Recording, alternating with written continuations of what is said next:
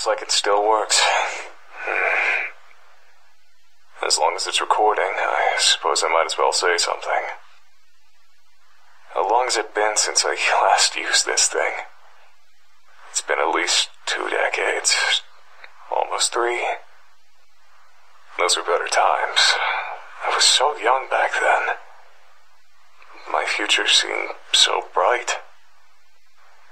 I remember following my dreams. I remember a promising career. I remember being happy. If I could turn back time, what would I do differently? I know exactly what I should have done. I shouldn't have gotten involved with that case, with that girl. Pursuing her was the right thing to do. But if I hadn't involved myself with her, I'd still have a career. When did it begin? I think it was April of 1989.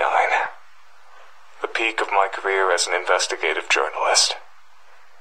That's when I heard about a murder at the local high school. The police had no leads. I decided to investigate it myself. I tried to be a hero. And that was the worst mistake of my life. The school's faculty didn't let me conduct an investigation on school grounds. They were highly concerned with maintaining their prestigious reputation.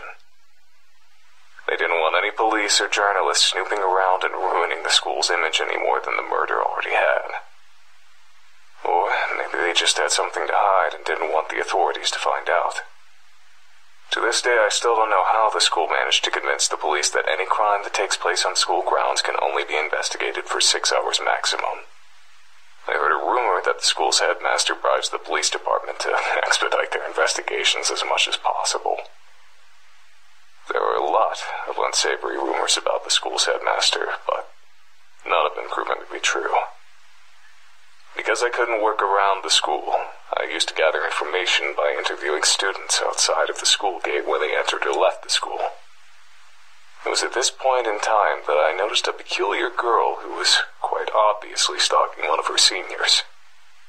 I decided to keep my eye on her, and before long, I began to observe some disturbing behavior from her.